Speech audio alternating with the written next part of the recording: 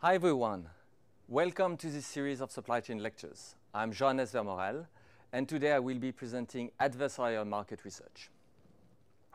So, modern supply chains are extremely dependent on fairly sophisticated software products, and it has been the case in developed countries for more than 2 decades.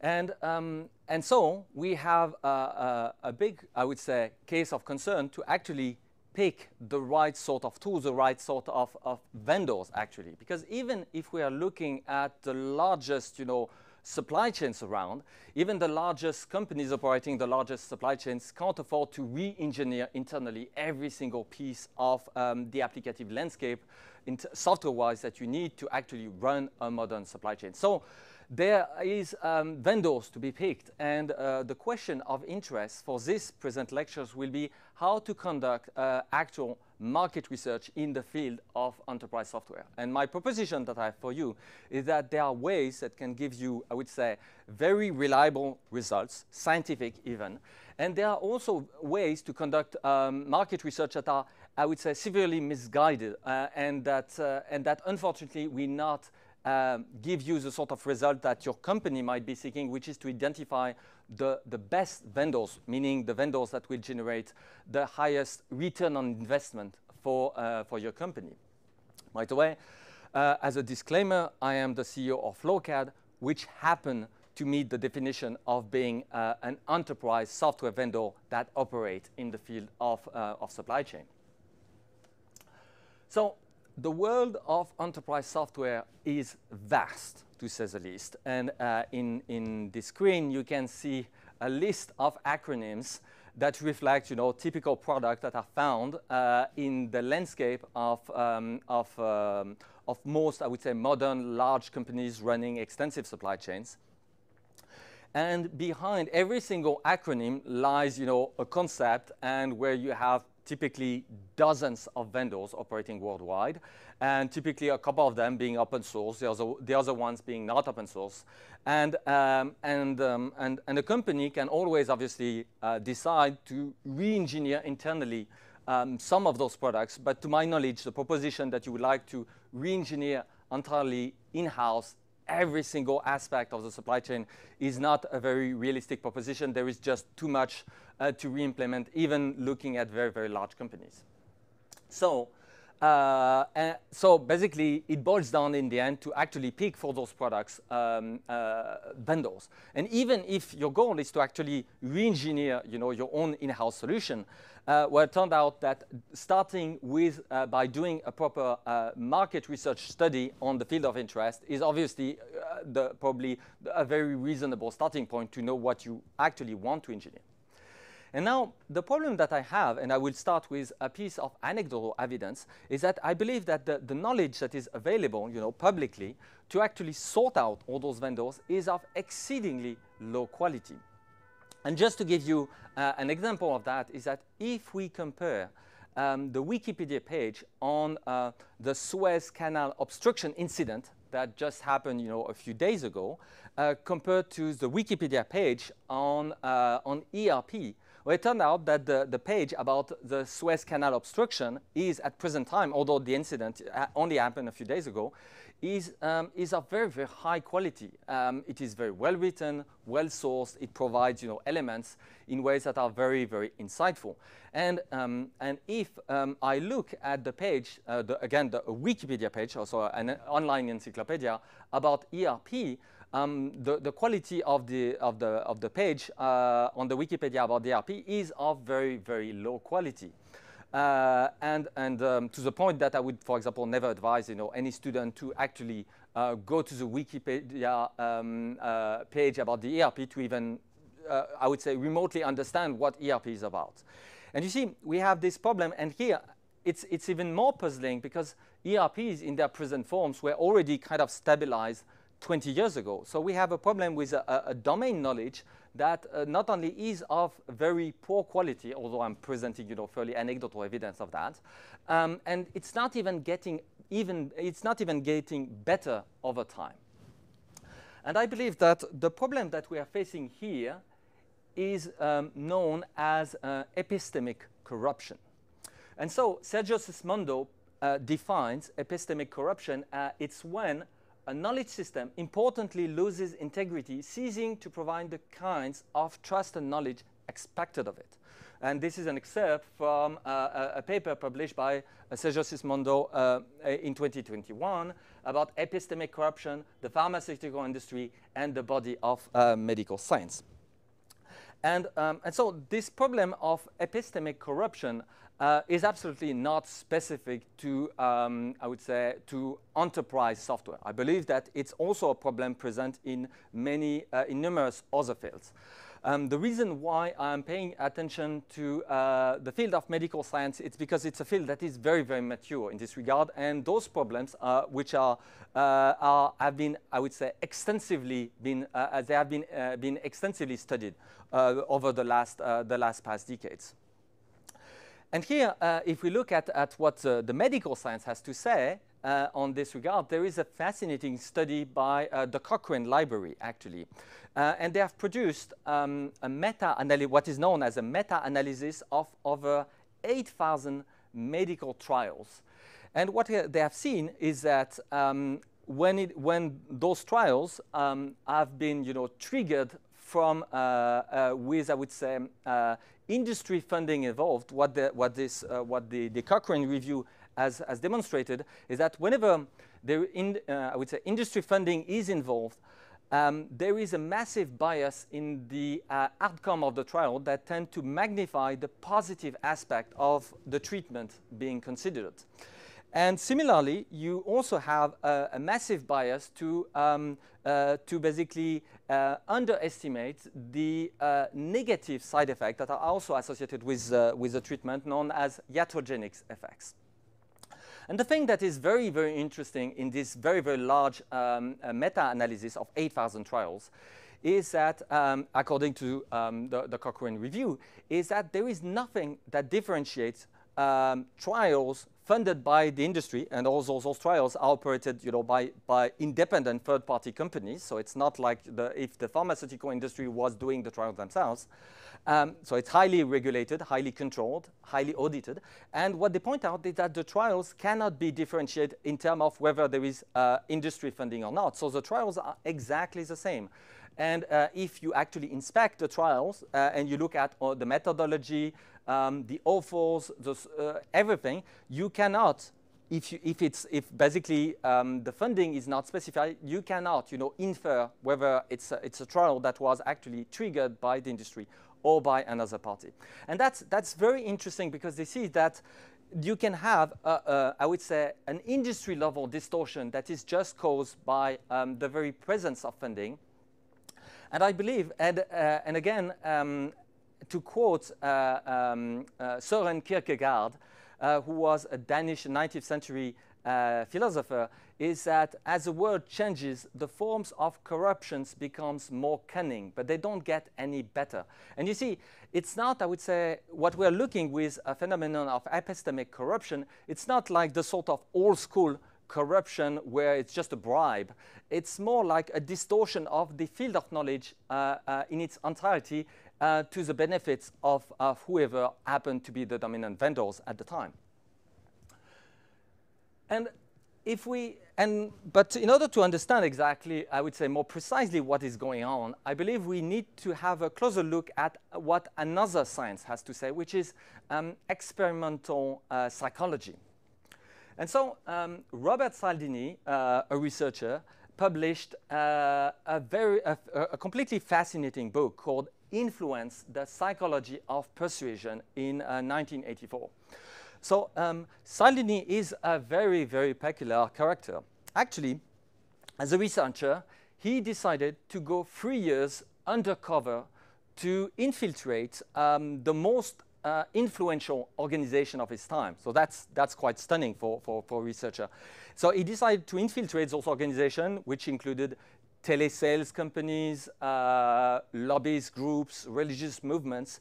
And his idea was to basically observe what sort of influence techniques was at play. And what he did in his career is at first collect information, which he did in those 3 years underground, and then later as a researcher with his peers, he actually spent pretty much his life in terms as a researcher to replicate the sort of insight that he had gained during his undercover years, to replicate them under, I would say, more controlled environment in order to actually produce rigorous science on top of those initial insights. And by the way, the infiltration method was more mundane than it seems. I mean, mostly it was about applying for a job, get hired, undergo the training, and just stick around for a certain period of time just to get a feeling of how the things are actually operating.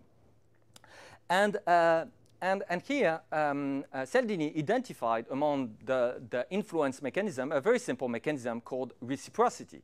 And reciprocity is something very intuitive, is if I do something good for you, you will be inclined in doing something good for me. And you see, this is something that where most humans react in this way.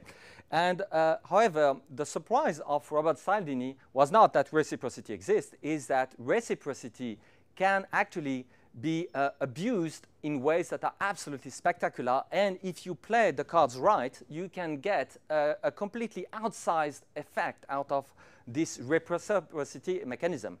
And to illustrate that, Robert Cialdini gives the example of the Krishnas, you know, religious movements that emerged in the very late 60s and that grew during the 70s. And essentially, Krishnas became one of the most successful flower vendor of all time by pioneering a sales technique that had absolutely staggering results.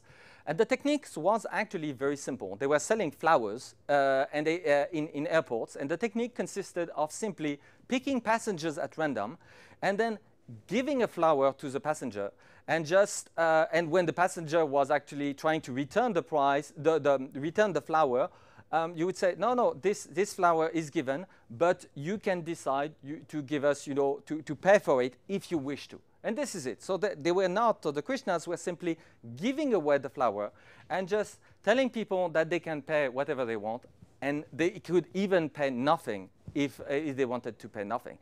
And the thing that was completely, I would say, a surprise was that not only they managed to sell an order of magnitude more flowers with this technique that any flower vendor ever managed to do in an airport, but also the amount of money that the Krishnas were getting per flower was also an order of magnitude higher than any regular flower vendor would get in an airport by just selling, you know, a single flower. And it was so successful that it was actually it did massively contribute to actually fund the Krishna's movement during the 70s. And here, Cialdini analyzed, and later he actually reproduced that in controlled environment, mostly with playing with students, is that you see here, this is very interesting. This is a mechanism that very smartly abuses this mechanism of reciprocity, where you force people to actually state in monetary terms how much they value, you know, what has just been given to them. And here people want to kind of flush out their debt because they have been given, and they don't necessarily want to preserve a debt against a stranger that they don't really know. And so this ended up being a very, very effective sales technique. And actually the sales technique was so effective that actually giving away flowers did end up getting banned in the following years in most US airports. And I believe that reciprocity, and more specifically the abuse of reciprocity, is really the crux of the woes that are currently plaguing enterprise software, and we will be getting back to that, but this is really this psychological mechanism that is at play. So this lecture is actually the 5th lecture of my 2nd chapter.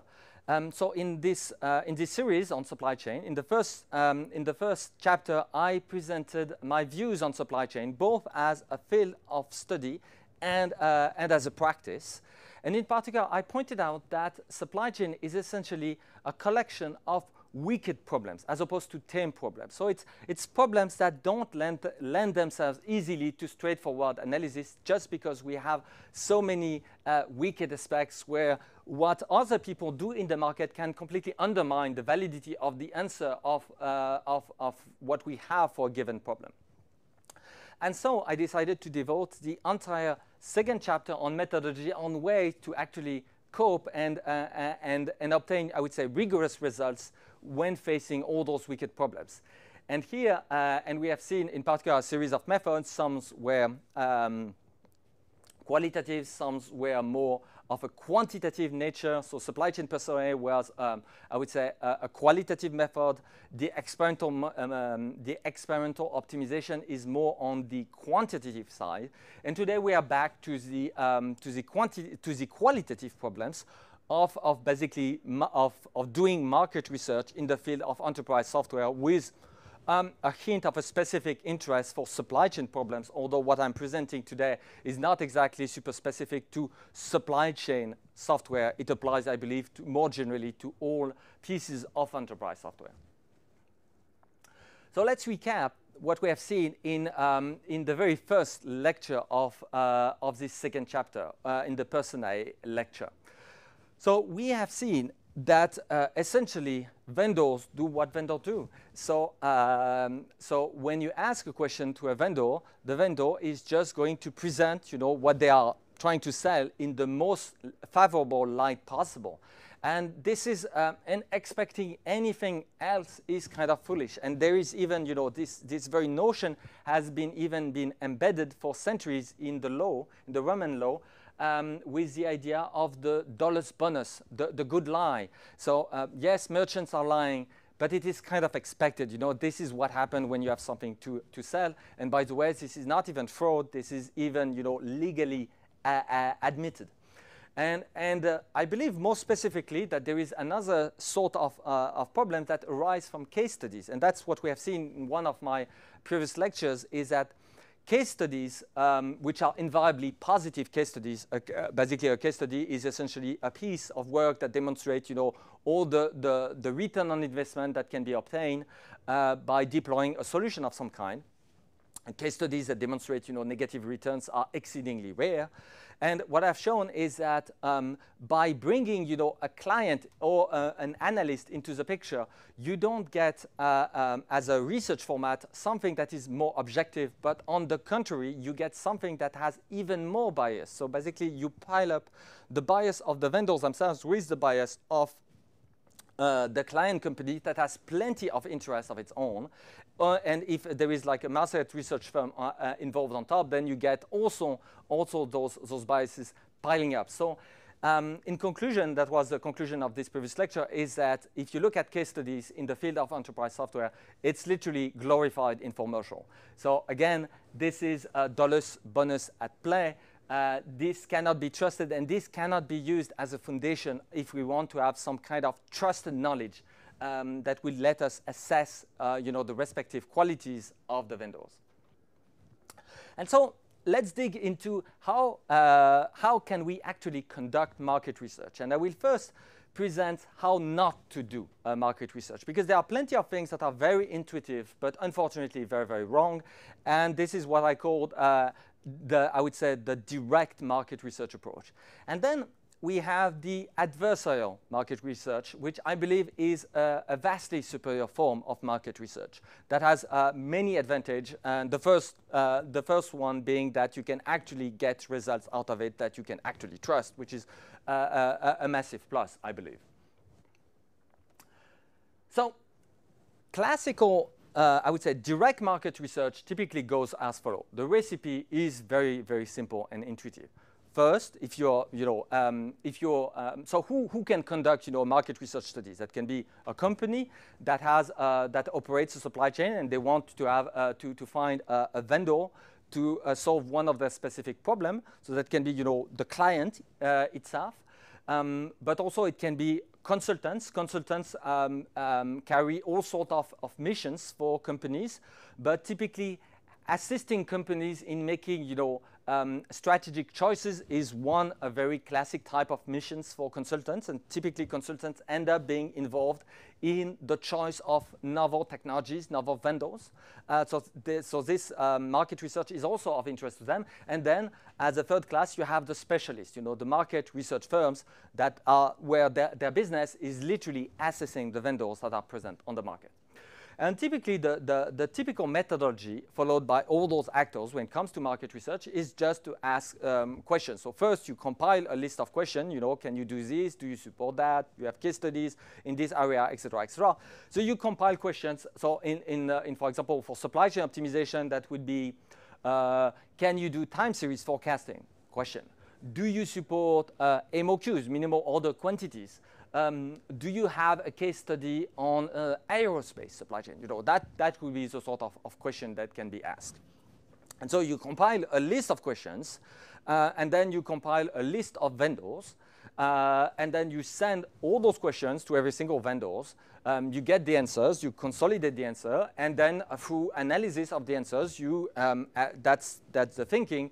You actually elaborate, I would say, you gain insights in the market, and so you can sort out who are, you know, who is delivering the most promising value for the company. That's the line of thinking. I believe that this approach is deeply misguided on two accounts that completely undermine this direct method.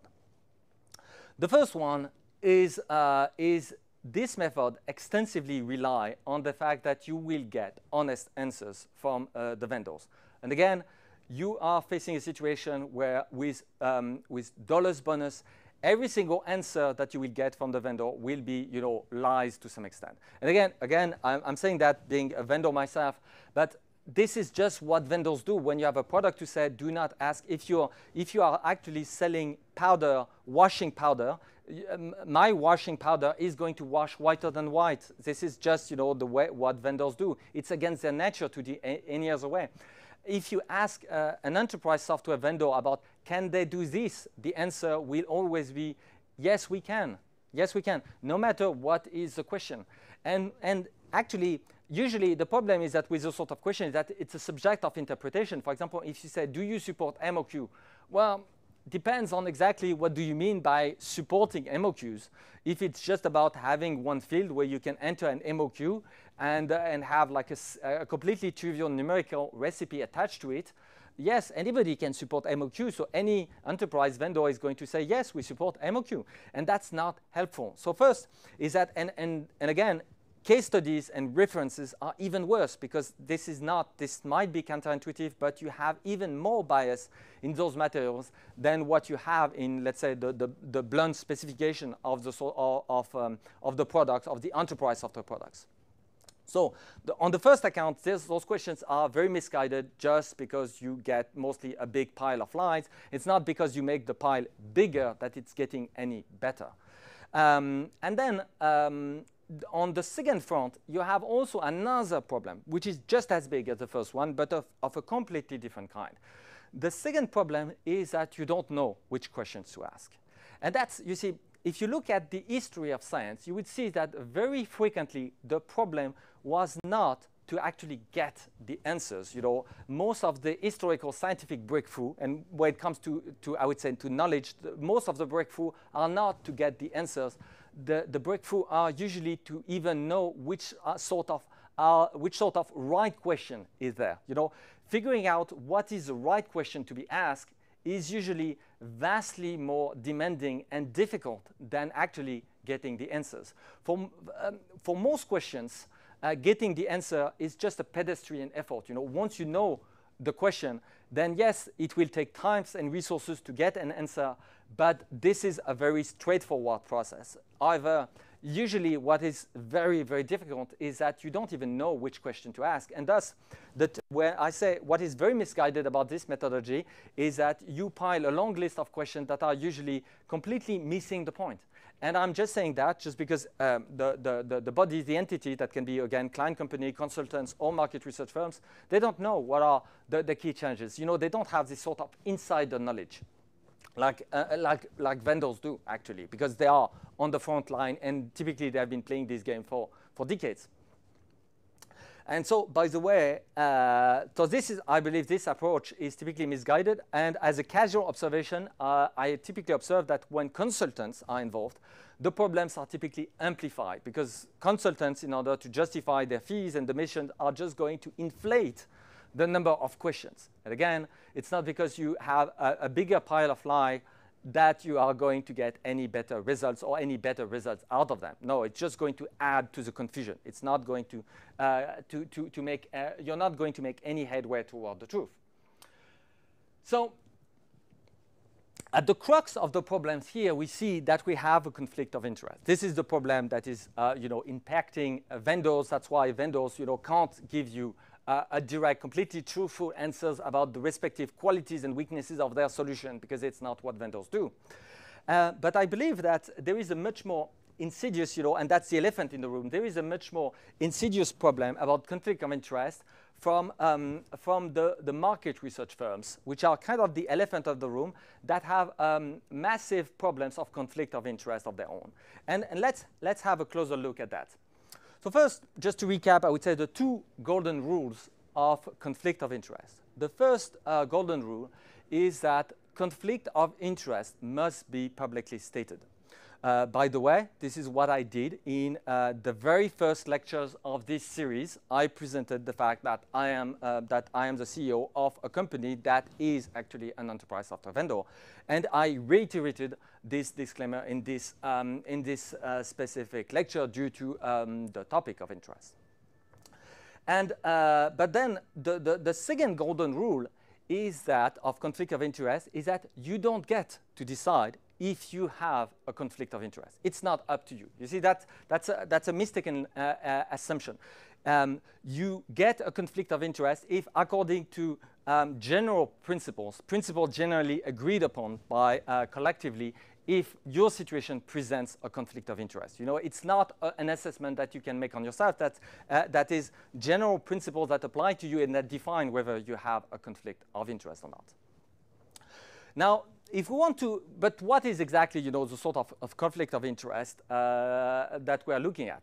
If we want to get to the specifics, I would say for the old school flavors of conflict of interest, the World Bank has a very insightful guide, basically, by the way, intended for procurement teams on conflict of interest. And they present all the classical forms of conflict of interest.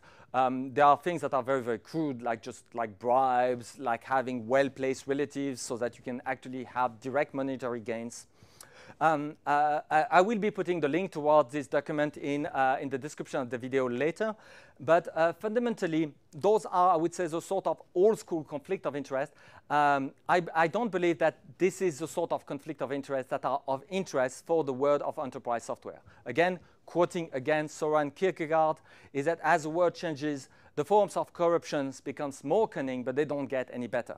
So you see, we have, in the software industry, we are proud to have developed, I would say, more cunning forms of corruption. And so, well, what do we have exactly as sort of problems? Well, first, I would say trade shows. So obviously, trade shows on their own are just fine. Trade shows are perfectly fine. The problem is that if the trade show is actually organized by a market research firms, because then, you see, the market research firms end up taking the vendors as clients who will suddenly become, will expose in the trade show. In this sort of situation, if you have a trade show organized by a market research firm, and that this market research firm invites vendors to be featured in this trade show for a price, but obviously paying the market research firm, you have an absolutely massive conflict of interest. And by the way, if we were to do that in regulated domains like medical science, for example, in the pharmaceutical industry, doing that would be a straight card, go to jail, like in the monopoly, So literally, this is pretty much textbook massive conflict of interest. There is also the very, I would say, the more elaborate ways to just do restaurants invitations or travel invitations, where an analyst of a market research firm is invited by a vendor to a restaurant or to an event or these sort of things. Again, this really qualifies as a conflict of interest. And remember, this is what I pointed out with the work of Robert Cialdini and his peers, is that this is where the reciprocity principles come into effect, is that if you play your cards right, you can expect outsized return. So yes, it's just an invitation to a restaurant. It looks like very small, but actually you can get a very large effect on that. And it's exactly just like the Krishnas were managing to get to sell tons of flowers with this just simple gesture of goodwill. Obviously, you have another very elaborate mechanism consists of job lending. So if you happen to be an analyst in a market research firm that has some notoriety, well, 10 years down the road, you might be expecting to be hired by one of those vendors. And I don't say, 6 months down the road. I mean 10 years down the road. And yes, because people can afford to have the long view. This is an established industry. Players have been around for a very long time. And so you cannot just look at the conflict of interest as if it was something where there is like a monetary gain that is just right now. This is not, again, enterprise software is a sophisticated industry. It's not about having an instant bribe. People can look far into a far distant futures, and thus they can have a conflict of interest because they anticipate that even 10 years from now, they will earn a position in a vendor due to the fact that they have been they have actually praised this vendor in the past. And also, as far again market research firms are concerned, you can also amplify your conflict of interest, for example, by offering coaching and consulting services directly to the vendors. And that is an even bigger, I would say, conflict of interest, just because suddenly you extend your reach into all sorts of missions.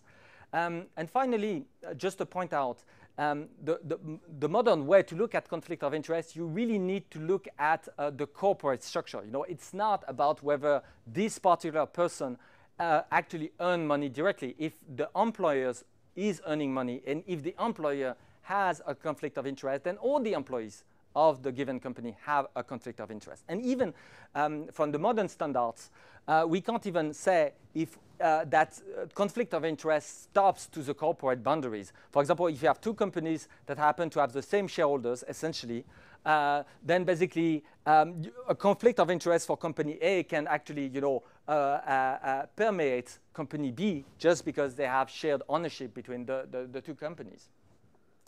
And that's really the sort of problems that we're facing. And so, in conclusion, you see, when I look at market research, especially from the specialist, I see that there is a very strong, especially the notable specialist. You have a pretense of neutrality, but the reality is not. You see, the conflict of interest are so prominent that essentially you don't get neutrality. What you get is actually pay to win. And again, that cannot be, escaped. And here, I believe that, you see, when I look at this, at market research in the field of enterprise software, I see that there is a lot of wishful thinking floating around, wishful thinking, where people say, well, yes, we have all those conflict of interest, but you know what? It's okay. We have a code of conducts.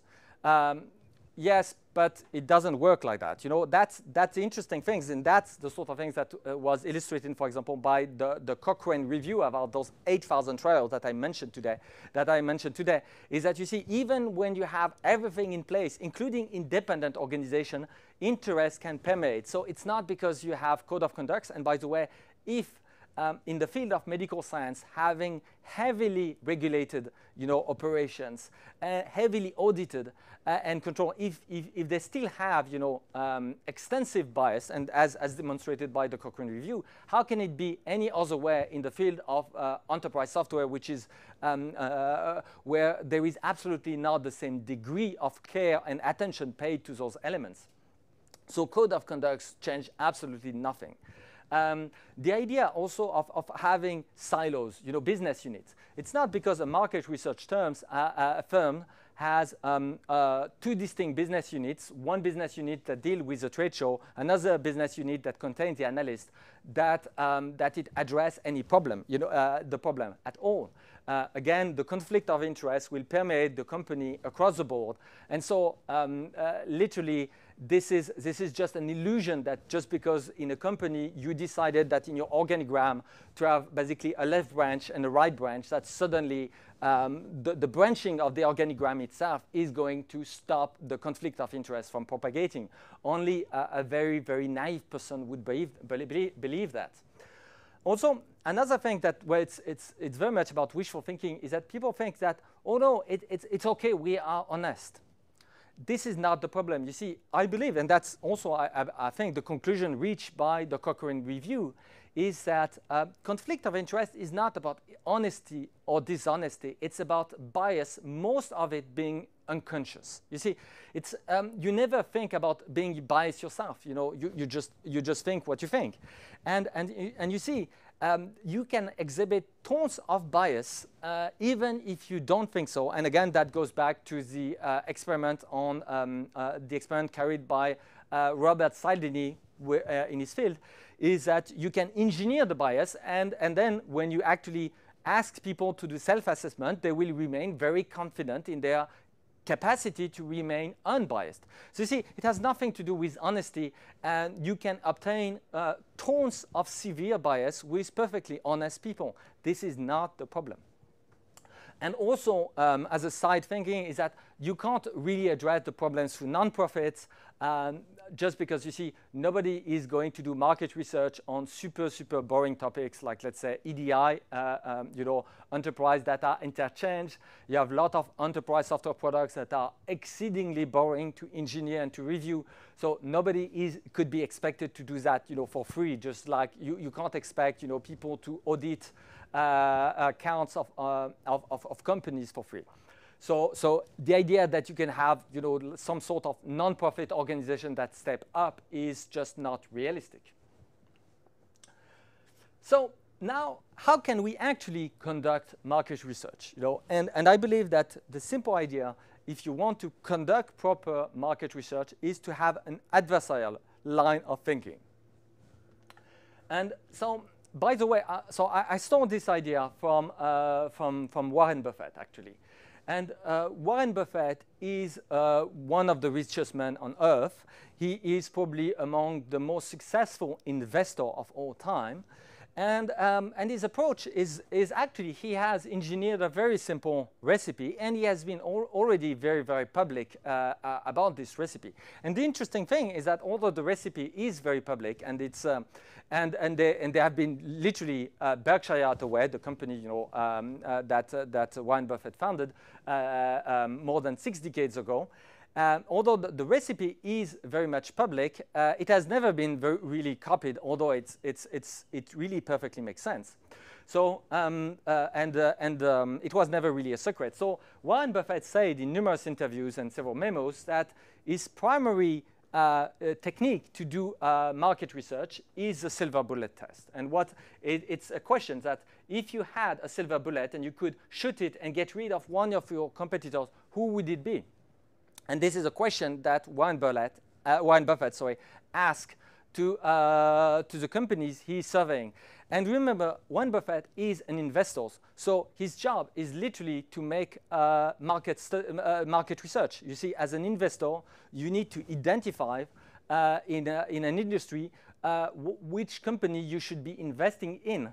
That's the essence of, I would say, of investment.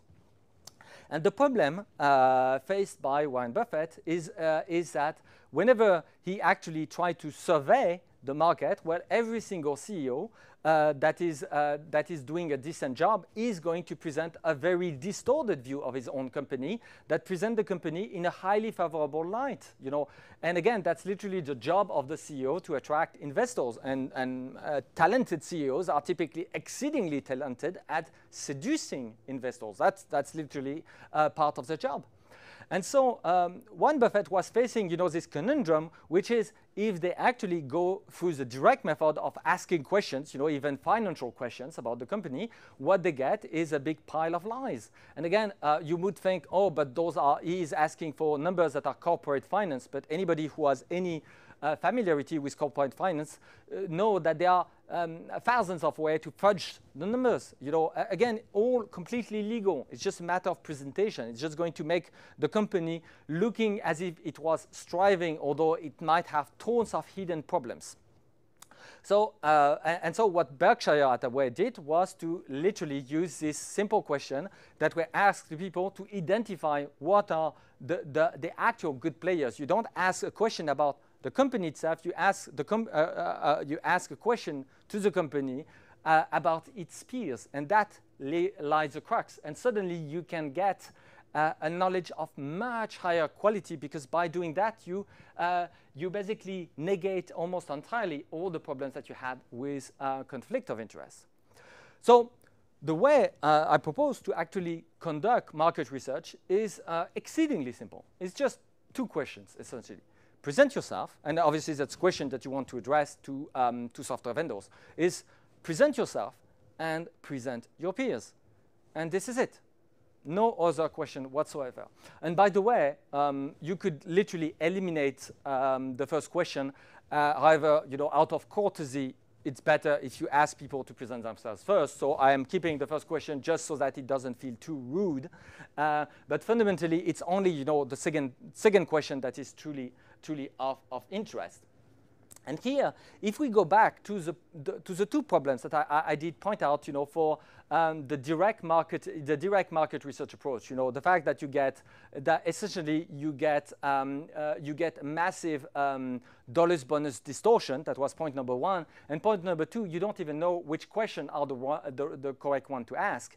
Well, it turned out that if you go for this approach, first concerning the distortion, well, if a vendor tells you that another vendor, a competitor, is actually a very talented rival, well, you can trust that. You know, it is not in the interest of the vendor to actually admit that this other vendor is actually a threat to them, or that they actually have some admirable pieces of technology. So you see, suddenly if they admit that, then you can trust that it's actually true, because you see, in the interest, the bias will only go one way, to basically underestimate or mitigate, you know, the sort of perception that they have about the competitors.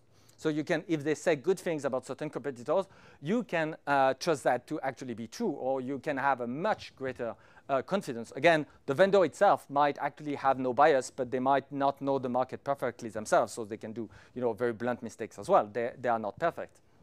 They just have a lot more insider knowledge. And then when it comes to the sort of present your peers, if you ask, you know, they can also present the sort of angle that are the sort of very relevant question that you should be asking, but you can't think about. You see, they could say, well, I admire this vendor because they are doing this and that, and those things look, you hadn't thought about it initially. For example, if you go back, you know, to the direct market research and you say, well, can you do sales forecasting? You know, a first vendor can say, first, this is not the right question. You should be asking about demand forecasting, because what you're interested in is future demand, not future sales. That might be, you know, the sort of insight that you can gain from a first vendor. The second vendor might actually say, well, the problem is that forecasting, what sort of forecasting? Maybe you would like to think in terms of not to have point-wise forecasting. Maybe you would like to have a probabilistic forecasting. And then maybe there are other vendors that would say, well, maybe it's you need to forecast plenty of other things, such as lead time forecast on top of demand forecast. And maybe you would have even a fourth kind of vendors that would tell you, well, if you're asking questions about forecasting, maybe your supply chain is going to be very fragile against you know, all sort of event that you cannot forecast. So maybe you should rather, instead of thinking in terms of forecasting, you should rather think in terms of buffers. You know, all those perspectives are possible, and the only way to discover those sort of angles is to let, you know, vendors present their peers and present, you know, the strength of their peers. And so literally two questions: present yourself out of just to be polite, and present your rivals, which really matter. And so the second thing is, and then once you have a presentation of rivals, you can actually ask the vendor to rank the vendors, just the vendors that I've just described. You know, you rank the vendors starting from your best rival, the rival that you admire the most, to the rival that are the most irrelevant to you. This is it. So you see, you start with your best rival, and you go down the list to the rival that are more and more indifferent to it. And this is it. This is it. There is a misguided idea that you can to ask vendors to rank their peers against 20 different metrics. I don't think it's realistic. Your perception, being a vendor myself, is not that thin-grained about the I would say the competitive landscape. However, when it comes to really assess who are the best rival to the rival that are I would say most indifferent to you, this is actually a safe bet. And so if you conduct such a survey, and the way to conduct such a survey is fairly straightforward. You you identify your vendors, you send those 2 questions, you collect the answers, which includes its qualitative answers, plain text, but you also get implicitly a ranking. You can even build a synthetic ranking if you wish. I just give an example of a formula here for a synthetic ranking where VI is essentially the ranks given about the vendor I, and V of J with J on top is essentially the answers given by vendor J. And so you see, again, the specifics will be given in annex to this talk as a link, but with a very, very simple formula, you can compute, a synthetic rank if you want to kind of sort out in the field of vendors that you believe to be relevant to your company, what sort of leaders really emerge with a very, very simple, unbiased ranking mechanism. And so here, what I've just presented is fundamentally what I'm referring to as the vendor-on-vendor format. So it's literally the silver bullet perspective that was pioneered, I believe, by Warren Buffett. It's 2 questions. The second question is implicitly containing a ranking, and the idea is that when it comes to the answers, if you want to consolidate those answers, there is no edit needed. There is no just a minimal curation, to eliminate the sort of garbage answers. If you have people where you just realize that after they answer the question that they are not even operating in the space that was of interest to you. So there is probably some curation if some answers are really not even adopting a professional tone, or they are just of exceedingly low quality. You probably want to discard them. But otherwise, the exercise is very, very straightforward. It is just a very simple collection. And what you get is, in the end, something where it's not about eliminating conflict of interest. It's just neutralizing conflict of interest through conflicting views. You see, that the beauty of this vendor-on-vendor assessment is that due to the fact that you have conflicting views, you know exactly that every single answer that you get is biased, absolutely. But in aggregate, all of that can give you a very impartial view of the market and who are actually the really good companies that operate in this market. And this is exactly the essence of, I believe, the methodology that explains a big part of the success of Berkshire Hathaway. And as far as I know, by the way, I've been approached by many investors, venture capitalists. I've never seen, although I've seen probably over 100 venture capitalists in my life, I've never seen any investors actually using this trick. So it's very intriguing to me that pretty much the most successful investor of all time is using a technique that is actually very simple, very sensible. But sometimes, that's the elephant in the room. It's just too obvious, too simple. People really want to go for something more sophisticated, but it's deceptive. Simplicity can be immensely powerful. Sophistication is frequently an illusion. So, interestingly, when I started to probe, my own, I would say, people that I knew in this domain on this idea, a lot of objections were raised, and they are very interesting, and I will actually address those objections. So first, market research firms. So first, the objection of market research firms is nothing to see here.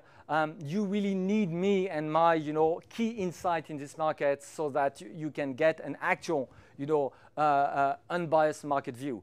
And I very much disagree with this statement, especially for all the market research firms that happen to be organizing any kind of trade show or event of any kind where vendors are were invited. I really, I believe that it's just a pretense.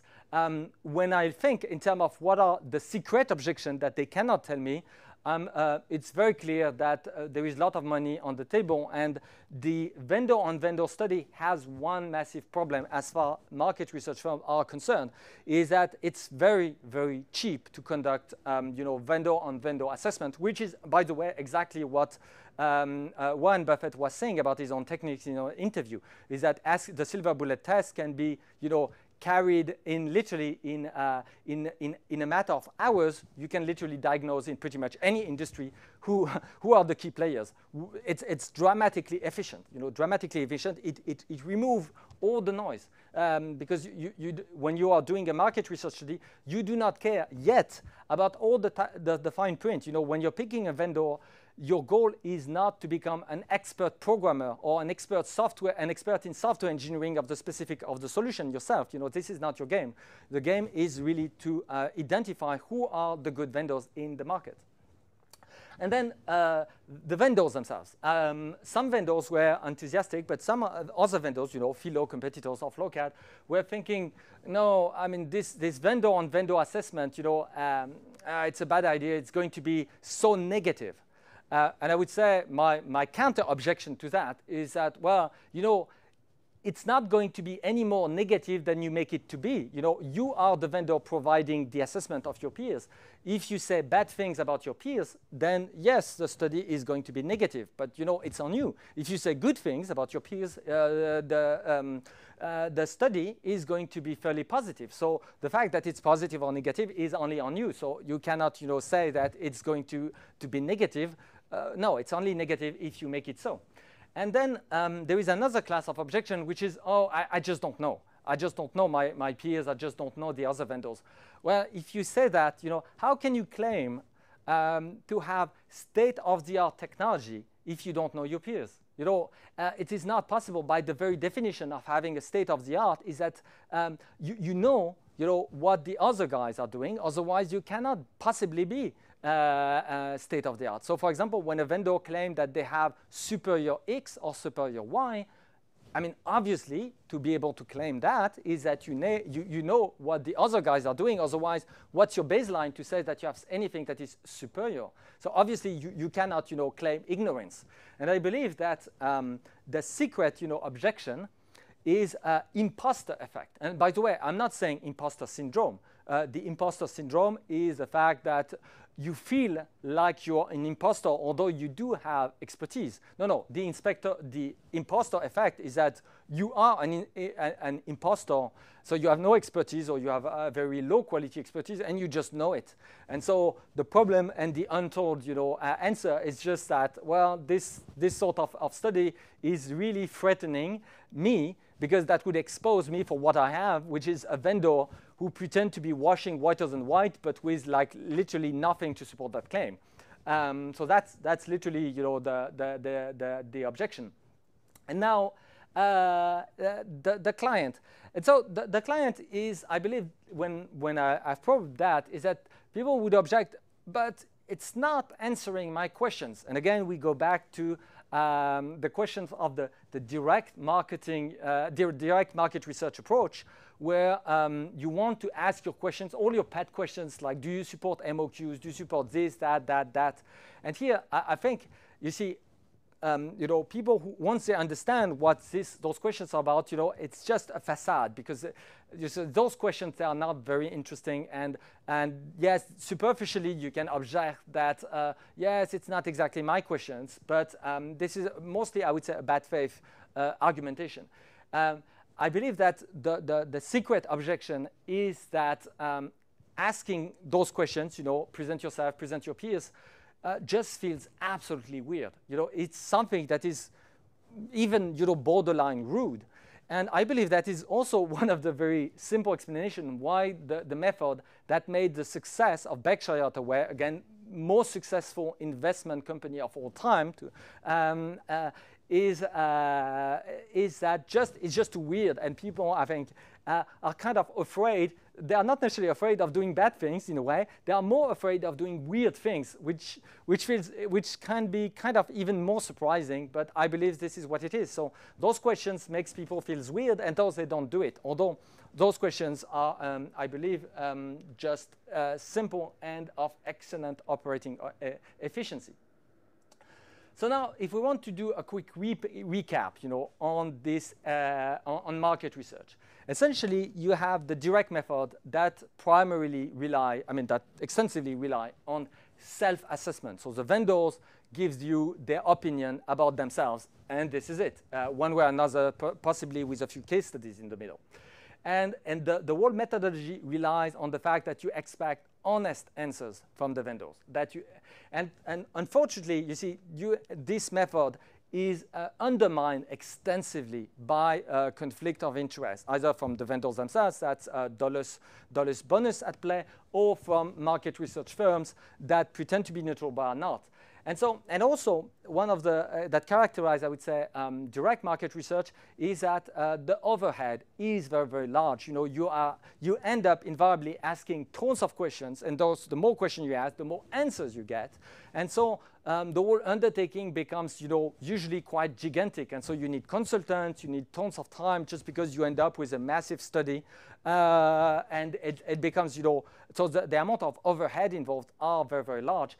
And in terms of endgame, you converge toward a pay-to-win, because whoever position itself as the kind of neutral party in the market just get a massive incentive to just establish the rules and de-evolve into a pay-to-win sort of actor. And again, it doesn't matter what are the sort of initial intent. It is a very predictable devolution that is just going to be caused by the ongoing conflict of interest that are going to be suffered by the actors of the market. And so the adversarial perspective is relying on the assessment of others, your peers, your competitors. And so you can still expect bias, but it's going to be bias that are in the interest of the client company who are trying to make an assessment. So that's very, very interesting. And so this approach of adversarial market research start from as a starting point, you start by thinking that there is such a thing as bias. It's well understood. You know how it's getting played, and thus you just take advantage of that instead of thinking that you can, mitigate it. And thus, you don't end up with a conflict of interest. You end up with a study that represents conflicting interest. And, it's not just a play of words, is that it's literally a very, very different take, conflicting interest. And that in itself, the consolidation, of those conflicting interests can give you a very impartial view of a market. And in terms of positive quality, the overhead is completely minimal. It's literally probably 2 or 3 orders of magnitude less effort to conduct an adversarial market research study compared to a direct market research study. And also, the idea is that for the adversarial market research study, just because the fact that you obtain so little materials in the end, it can literally boil down to a few pages to present an entire, industry, is that you don't have to delegate your judgment to a third-party company. You see, you can keep this choice in-house, and I believe that for the companies, companies that operate supply chains, I believe that you should never delegate a judgment to a third party. Your interests are best served by your own judgment. If you delegate your judgment to a third party, this third party will over time take advantage of you. And again, that do not depend whether the third party is honest or not. This is just a very predictable devolution of the market that will happen with very, very high probability if you repeat the exercise a large number of times.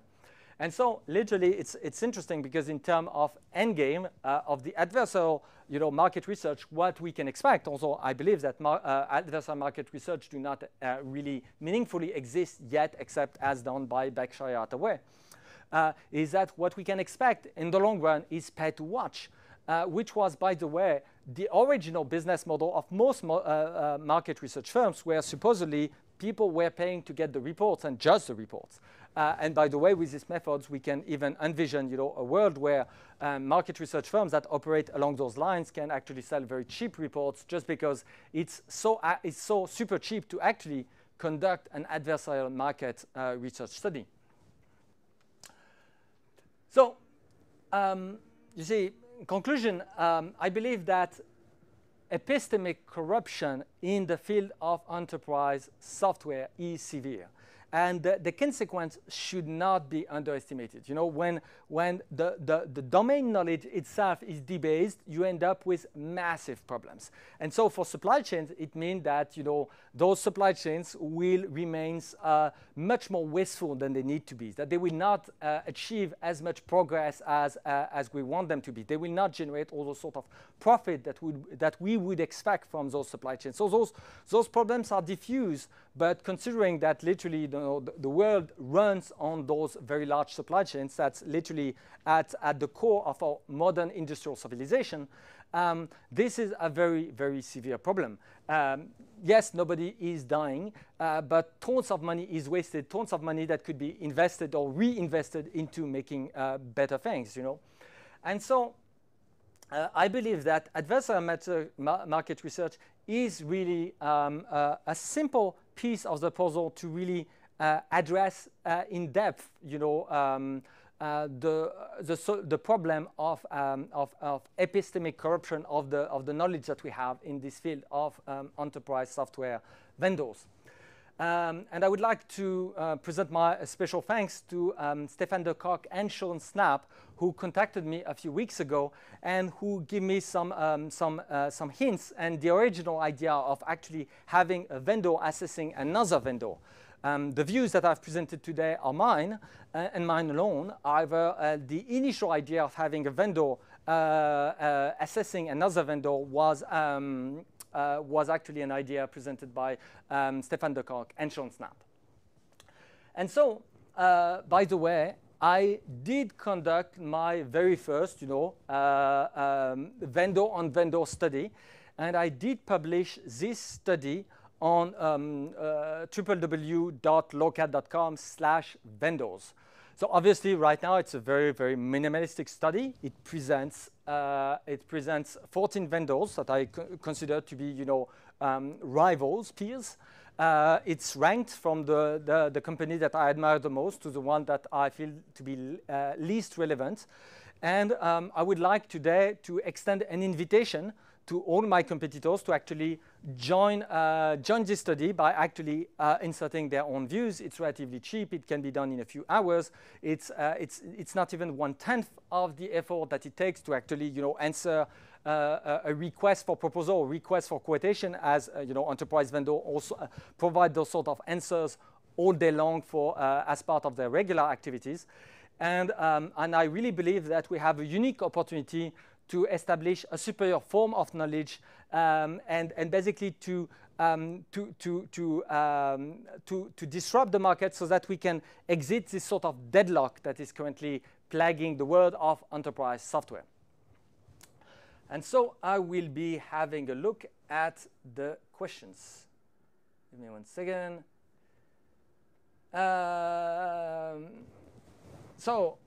First questions. Krishna's work for, so it's from Jesus Christ. Krishna's worked for free. High disciplined fields will never work for free. The comparison is weak. Yes and no. Yes and no. Because you see, when you say Krishna's work for free, that do not explain how they were absolutely stunning vendors.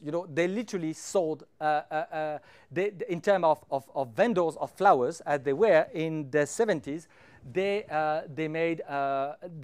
literally become they achieved a degree of proficiency in selling flowers in airport that was just completely unrivaled.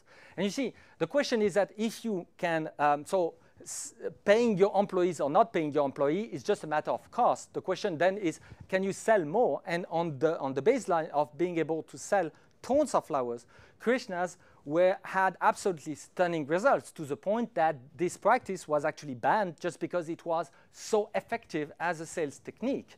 So you see, the comparison is not weak. They have pioneered an incredibly efficient sale technique, and that's Robert Cialdini has actually studied extensively, and they have reproduced those results under control environment. And by the way, it's absolutely not specific to flowers. You can obtain the same results under many conditions. You know, if you know exactly what sort of how to abuse the principle of reciprocity, you can achieve those effects in virtually every single field. And due to the fact that this mechanism has been extensively studied by in experimental psychology, it is now severely frowned upon when vendors play these games, just because it has been identified. And over the world, regulations have been put in place to basically, you know, put an end to those sort of shenanigans. So again, the comparison, I believe, is absolutely relevant. This is absolutely relevant. And the key is there a mechanism to abuse this principle of reciprocity? This is not, I have nothing, you know, Krishnas are a religious movement. I have nothing, you know, against this movement. This is not the point. You know, it could have been any other religion. It just happened that the anecdote was about this religious movement. Alexei Tikhonov, when decision maker doesn't know which question to ask and instead ask vendor about a demo, which vendor accept to do, does it qualify as abused reciprocity from your standpoint? No, no. The thing is, this is not reciprocity. You know, obviously, yes, because usually this is something that you expect, you know, the vendor to do it.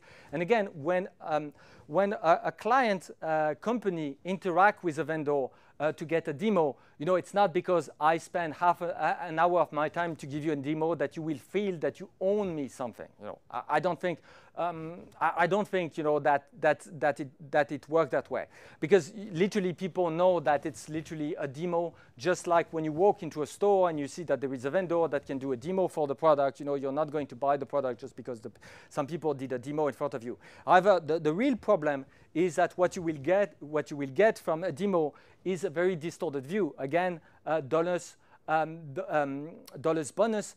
Do not expect a vendor, and that includes Lokad, to present any of the weak aspect of the solution during the demo. For example, and that's something that all enterprise vendors that I'm aware of are doing, is that when you have bugs, you know, you're going to make very sure that your demo is not going to hit the bugs. You know, you don't want to demonstrate the bugs that you have in front of your clients. This is just common sense, you know, and so you see, even if you try to be very honest as a vendor, don't expect me to do a demo in which I'm going to demonstrate the bugs of my products. You know, that's not what I'm going to do. And again, this would be, I would say, qualified as kind of unreasonable expectation if you expect a vendor to present their product in a bad light. So when you do a demo, which is perfect, it's perfectly fine, but you will essentially get a distorted view, you know, and that's fine, but don't expect that this demo to be the truth. That's going to be, you know, a showroom, you know, a car that looks way more beautiful than it is in reality.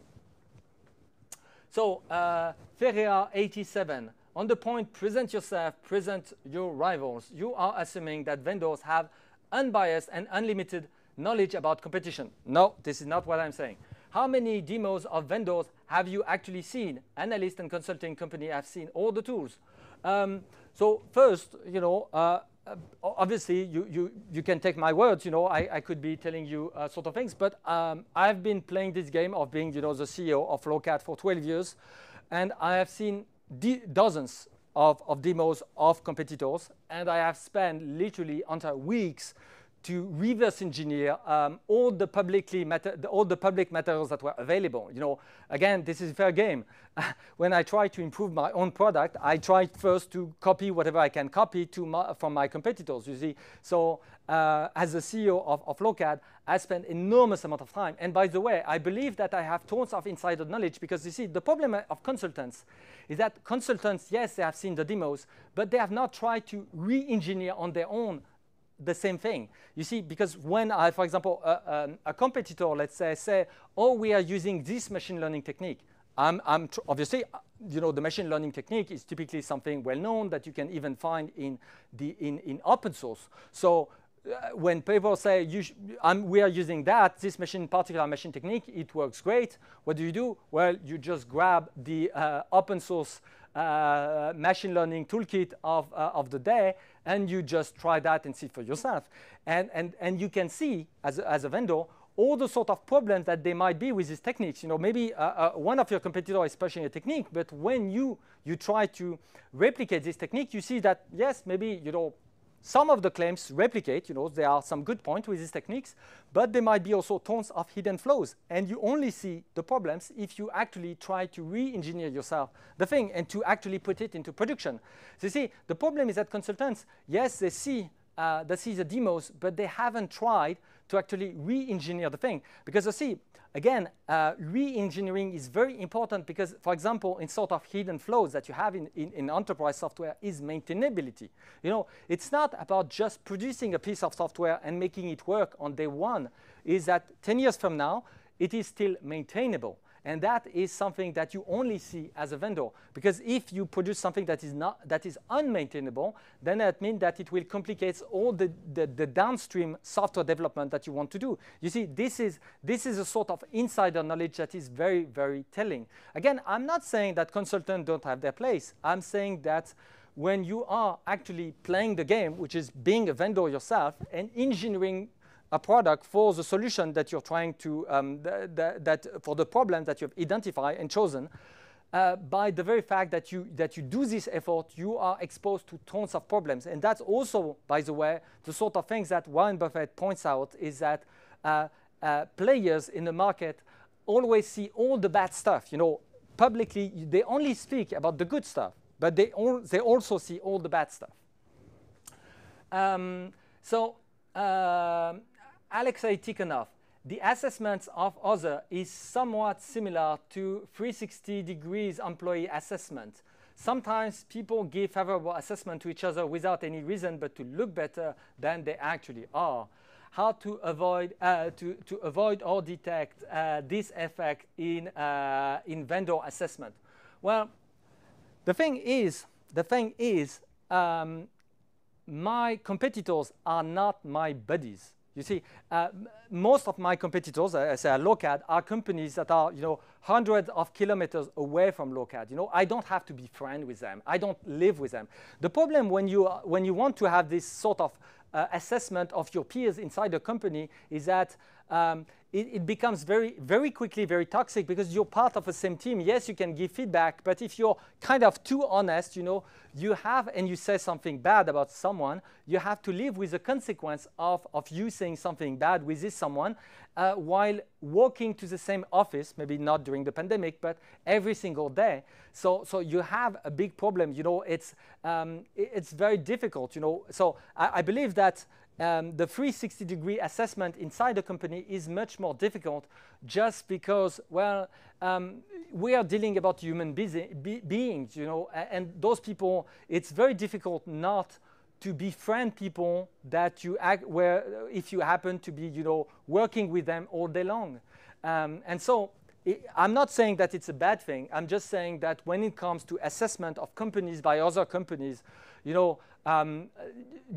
vendors will have much lesser, they won't feel sentimental about saying something, bad or about a competitor. And certainly, they will not praise a competitor that they know that is not, a good player just to avoid displeasing this competitor. So you see, it's just that this sort of effect where you don't want to displease, well, it's a competitor. I don't have to please my competitors. And I will certainly not praise competitors that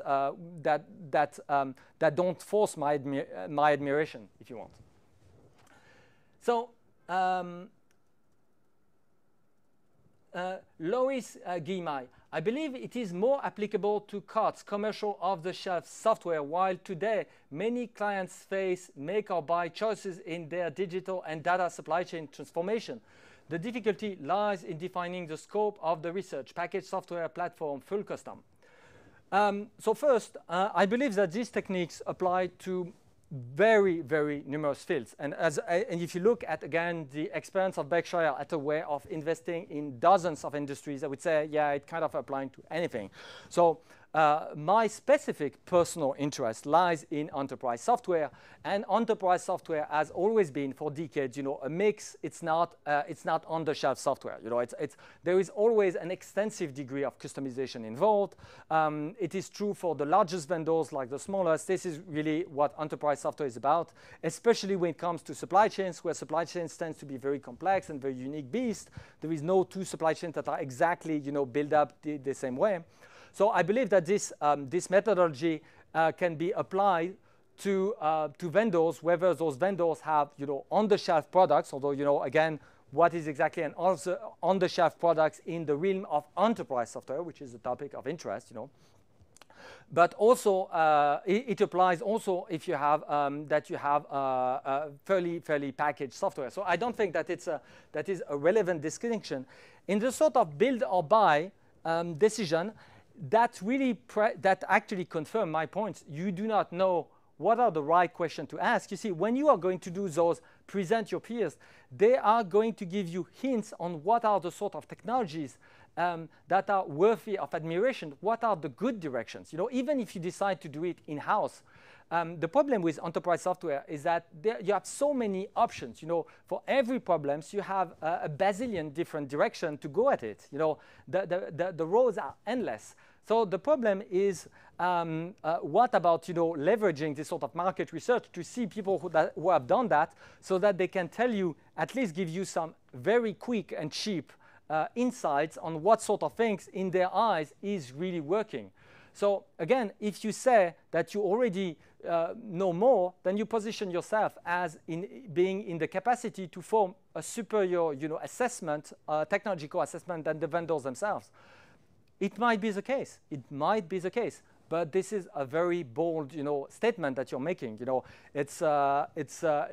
And my point is that a large company can, make this sort of move for a couple of products, but it's not realistic to say that you're going to be, to engineer in-house every single product in a superior fashion. There are very, very few companies that could say, I'm going to, for example, re-engineer the Linux kernel in a way that is superior to the Linux kernel. If we take it to the extreme, there are things that are just exceedingly difficult, and there are just very few software engineers on Earth that have the sort of skill that it takes to actually deliver a better product. So that's the sort of problems. Again, my take is that even if in the end you want to do something in-house, it's so cheap to do an adversarial market research. Literally, you can do it in a day. Just 2 questions, 20 vendors, you send 20 emails, and you're done. And the sort of answers that you will get are fairly short. So it's not going to take weeks of your time to form a very firm idea on who are the key players and what are the sort of good ideas that they are pushing forward. Again, you don't even know what are the good ideas that you should be looking at. So Chris Maskell, solution versus solution assessment, much less important than the quality of implementation. By large, all systems do the same thing.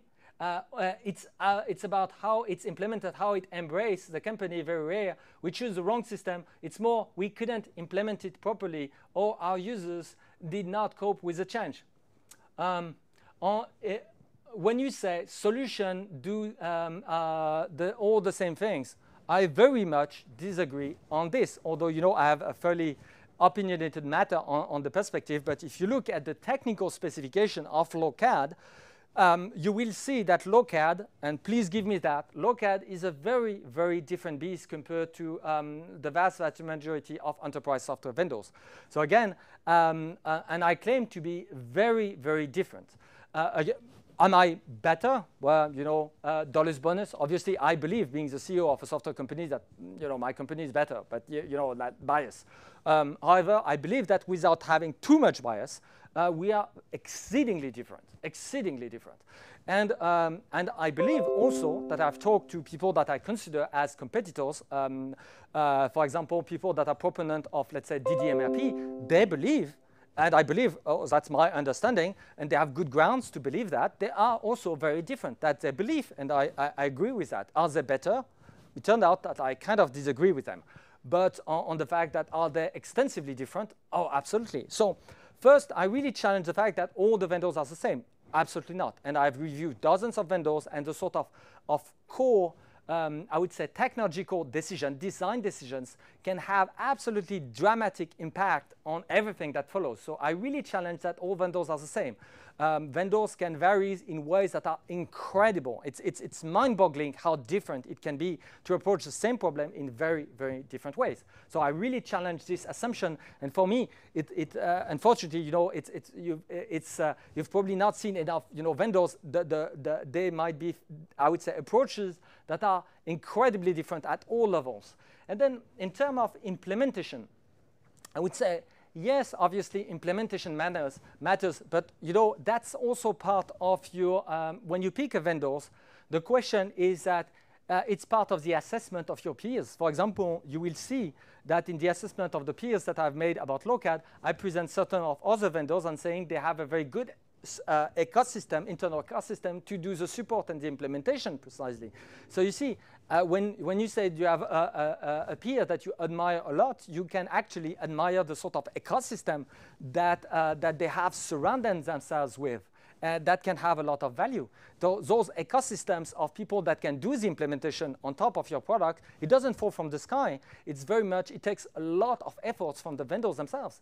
So what I'm saying is that as part of the vendor assessment, you know, the question is very open, is present your peers, you know, what you admire the most about them, and there is no limit. You can say anything you want, and you can say that you admire one of your peers because the ecosystem that they have created is just fantastic, and they have superior capacity to execute.